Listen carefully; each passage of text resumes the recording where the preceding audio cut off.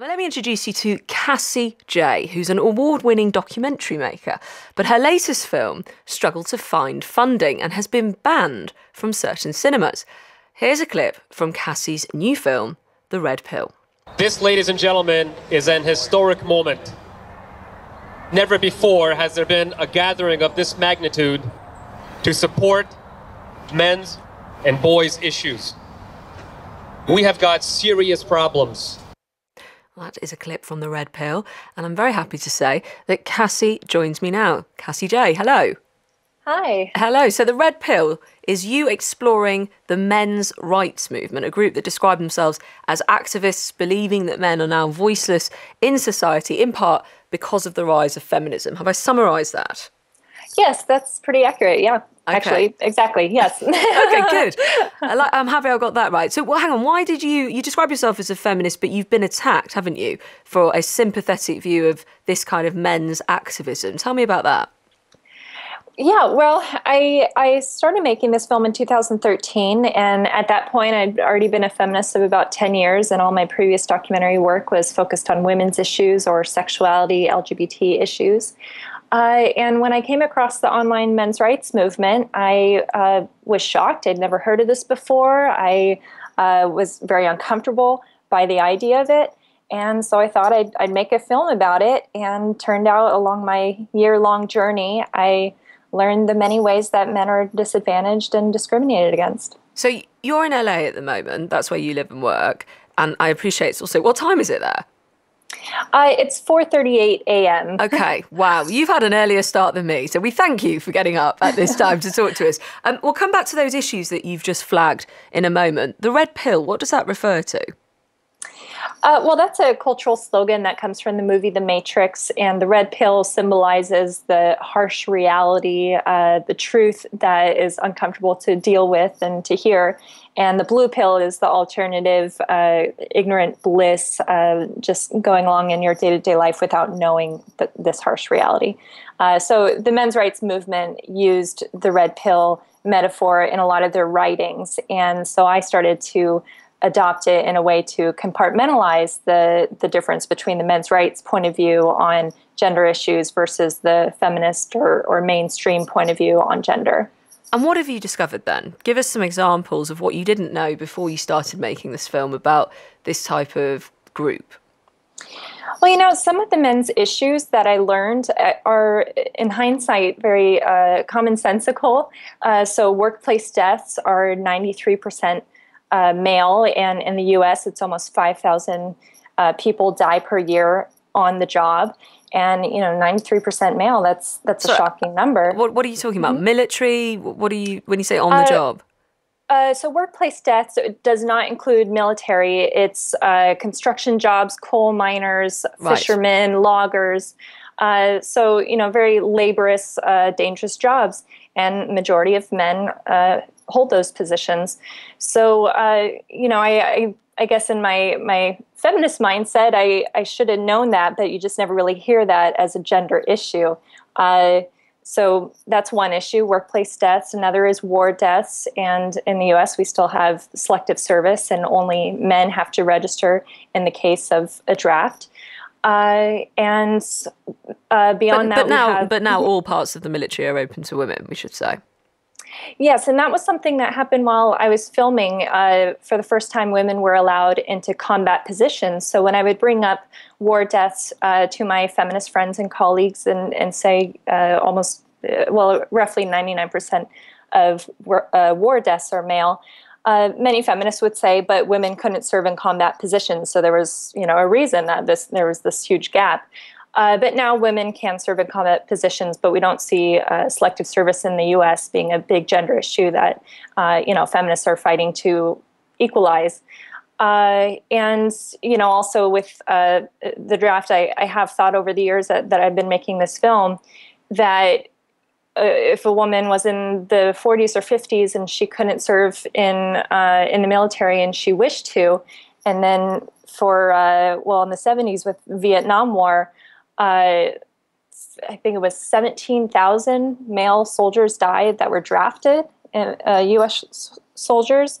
So, when I start to conceptualize these gender issues in the way of kind of who has it worse, because I always wanted to bring it back to, well, women have it worse, right? I've always known this to be true.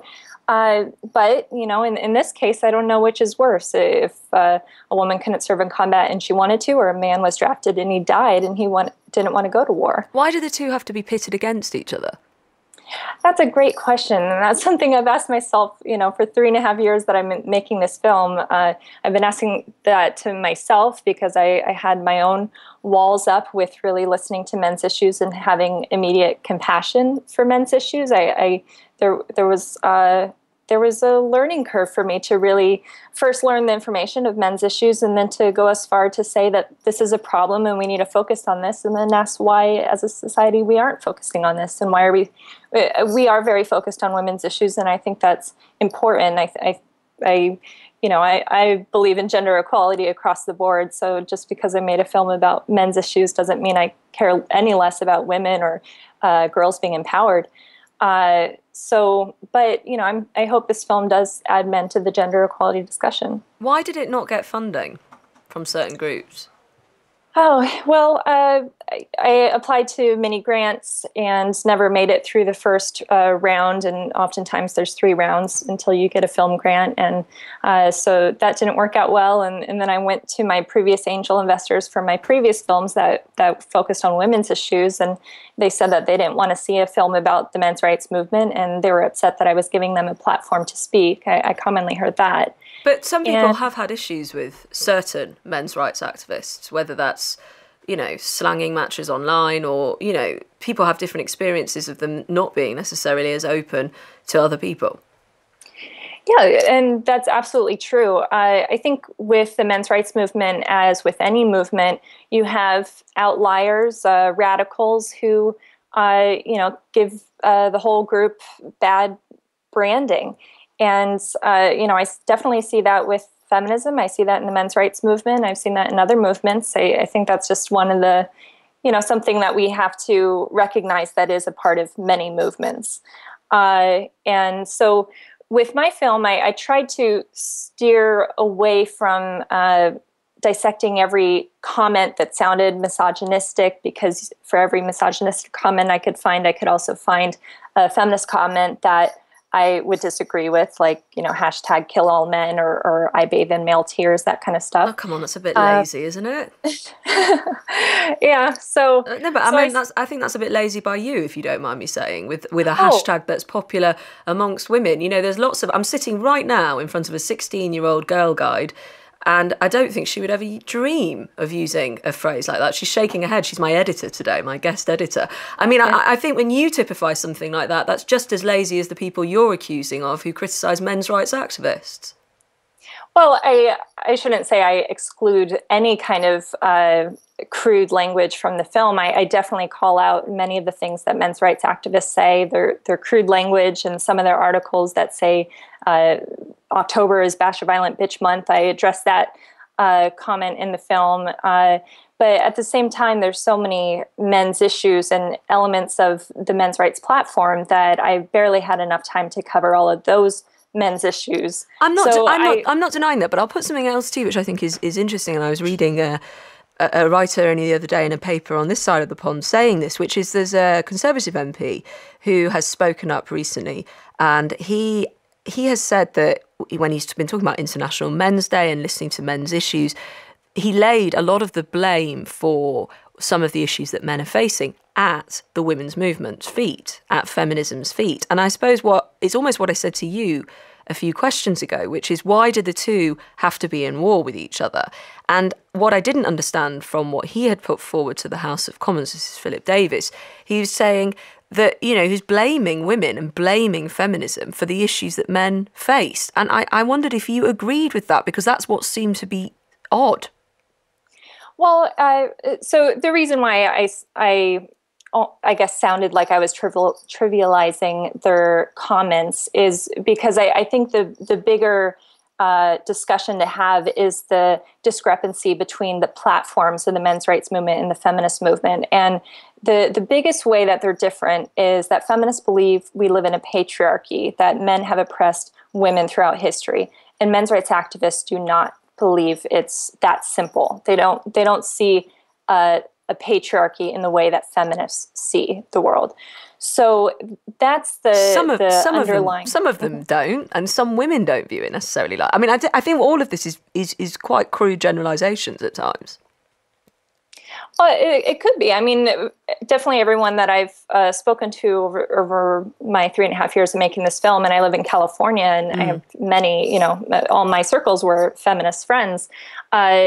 That I've never met a feminist that didn't believe we live in a patriarchy. But if it's different in the UK, that's definitely something to note. Well, some people just might. I mean, I spoke to a woman who works on a fish market a few moments ago. She's got absolutely no view like that of the world, but she has her equality and she believes in it, and nobody's going to mess with her. I mean, so I don't think everybody views the world as, if you're doing this as men, this is necessarily oppressing me as a woman. I think we may have moved beyond that point. But I take your point that the people you've been speaking to see that lens on the world. Cassie, the Red Pill, is out now?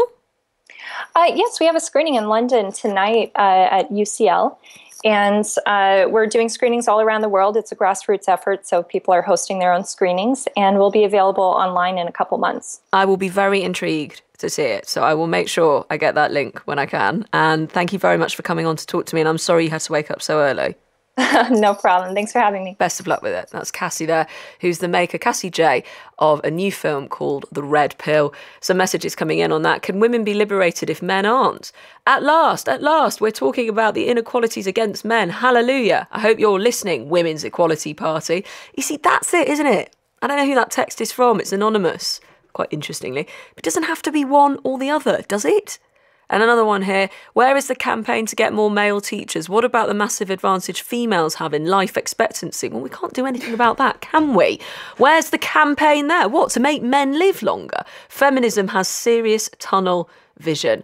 And then another one here, so women now have equal rights to die in combat in pointless wars.